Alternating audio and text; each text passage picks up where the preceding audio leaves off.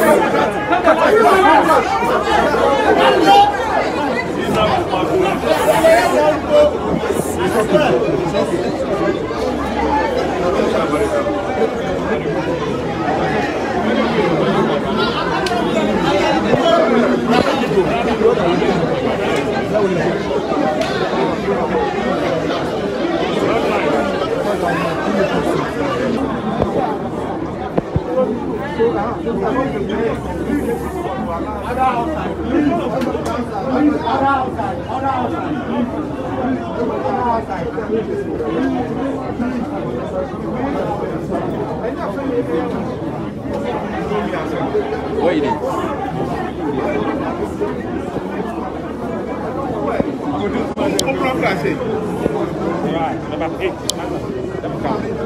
So as we speak now, Shatta Wale dey inside the circuit court.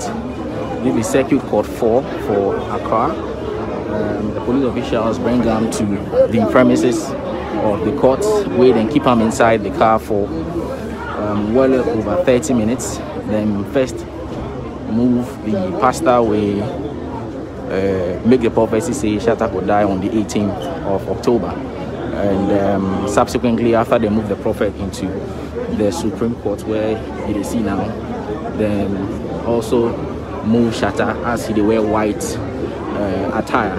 As they move him to the court, you go hear from the videos as they talk, you know, commit any crime, you know, do anything. So that be instant, say, you know, commit any crime. What you do no be wrong. So we did here live for the Accra Circuit Court 4, which they handle the Shatta Wale alleged false information where he spread about gunshot attacks on him. Some of his crew members they here at the time where we come, them already they here they wait because of the expectation say the police will bring them here. So as they see now, that is the Ghana Police Service where the attire waiting for the judge to start with the case on Shatta Wale.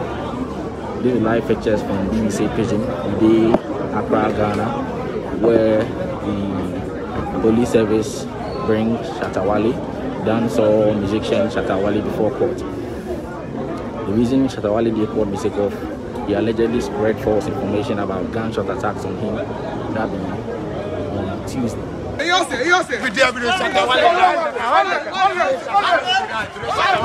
I want to fuck you for life.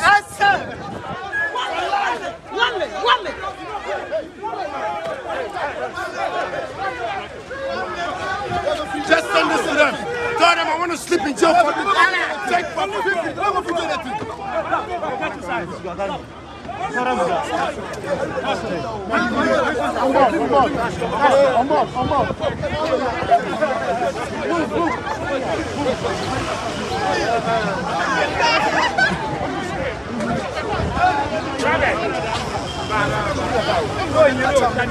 Well, if you mean that you can't keep it, don't worry, we leave them right.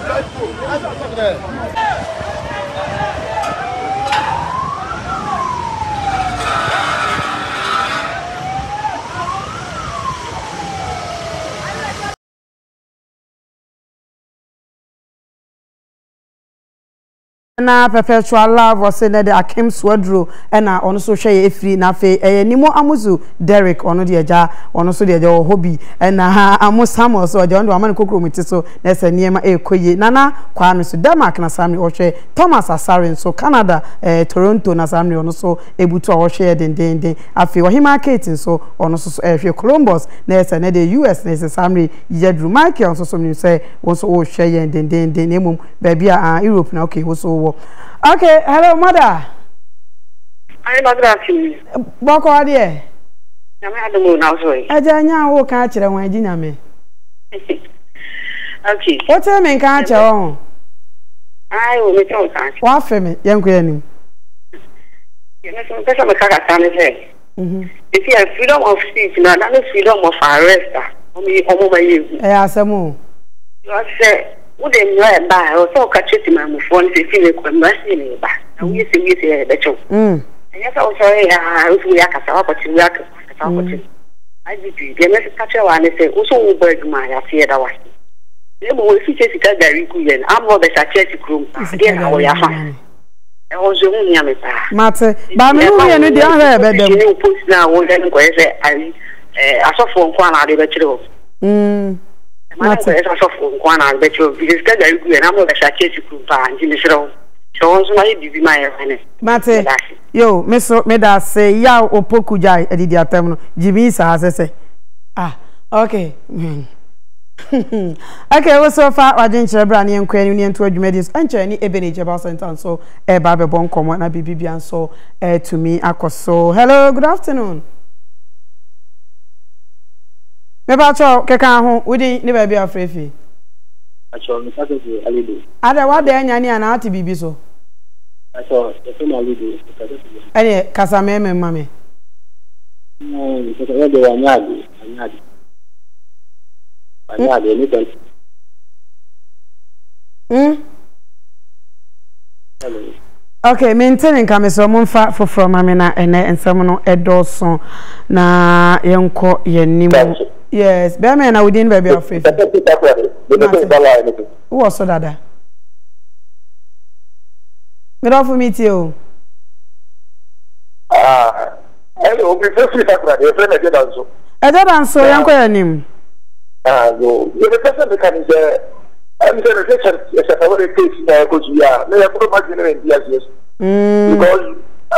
Because me who are TV awali ya bro siwa. You have to see for the ba just the wa go bibi ya na energy. Let's say papa na wa ko na so we na afiri Ghana mu go ya yi bibi. Okay. Mate. Afi ma me wa dem ko mo diga mi ya na ma ka be. Me we had the begu screen ase no wa fa why. Patro ya na mo di atesem hotline atoso amam. Patro edu Helena o se techman e na sa no so ehwe e different bomode share ema obibia. Hello, good afternoon. Yeah. See that within. Hello. See that within we be afrefi. I'm first say for sweet FM Asian entry. Okay, what do I say for su de chia nkwan FM fo nyina mame why? Yo na ka che na program na pese ba so ka. Na ni na say IGP or Yajuma. Na me de kakra mesele ne say ya adia Ghana police for adia mehu owo mo ni say adia ehia no eno mu di akire. So say Ghana na ye wo fa hudi. So obi akoka say bi na mfi say nya ya. This 3 weeks in the moon and 1 week in the moon and nya de tituabu. So only one day ku kwa na mo de na 2 minutes bia mo be ja wo mo a.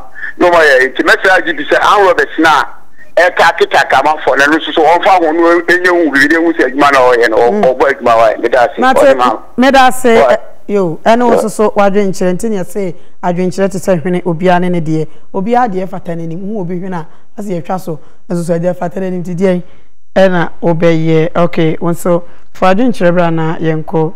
Okay, Juliana onso me hu London ana onso. Okay, hello. Yeah, metonka. Hello. Meto nkan within. Hello. Meto nkan be me na. Me ba cho. Yes, so free chira ka me yi free so. Me so fra lower TV no na. E to ma to kwa me na o me ka so free ni ba. Entira. Aha, atokwa me na. Yanko ya nim.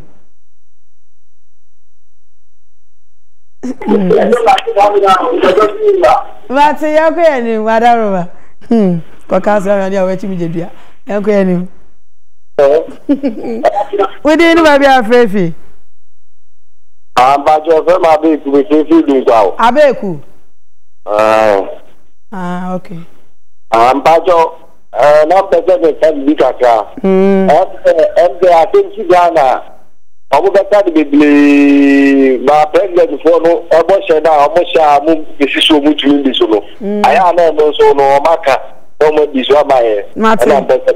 Mate me da say ene won so wadwen kire na ese they say the eden o me we say me kasa kra me ampa ma hweye me pese medem cause me dem hello.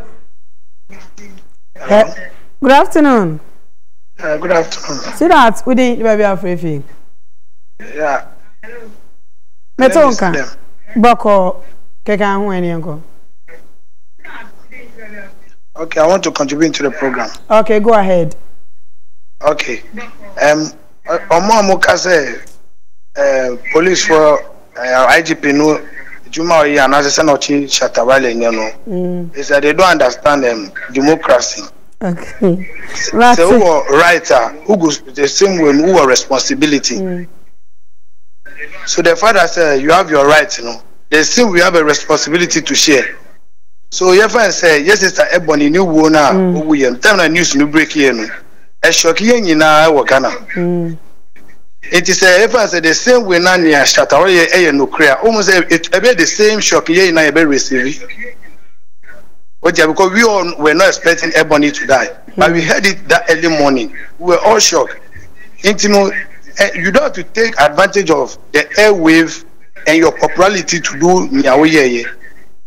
Say nya pastor no ka fa who fi say nye enya I was say who find the right channels and all enough for so. But to cause that kind of fear in the system, that I think that I disagree with him.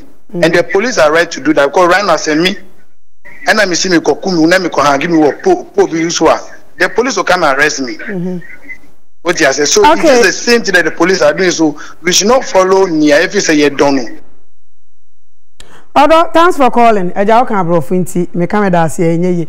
Okay, yenko ye nim dia twene Jonas tia 7 or 7